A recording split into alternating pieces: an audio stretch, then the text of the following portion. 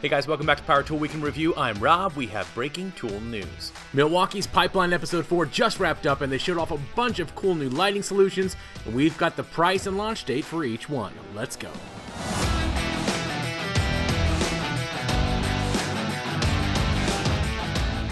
Guys, I'm going to try to make this a quick one. There's not a lot of detail available on these pieces just yet, so I'm going to focus on the price and availability.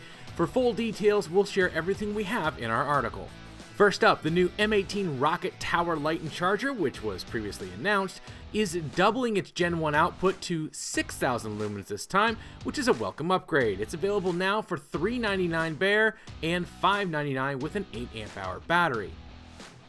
Next, they announced a pair of new red lithium USB flashlights, including an 800 lumen compact version for $70 and a new 1100 lumen twist focus version for $80, both available now.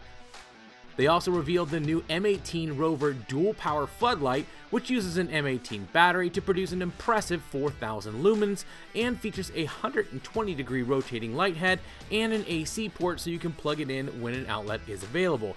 This durable source of job site light will launch in early 2021 and cost $150.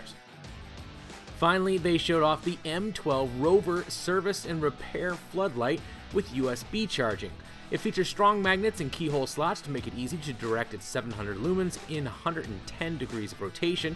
It also has a clever USB charging port for your phone.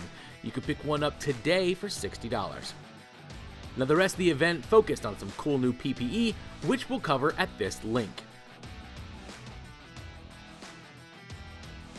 Now that's not all Milwaukee announced at Pipeline, and now you can watch the entire collection of new Milwaukee tools in our Pipeline playlist right here.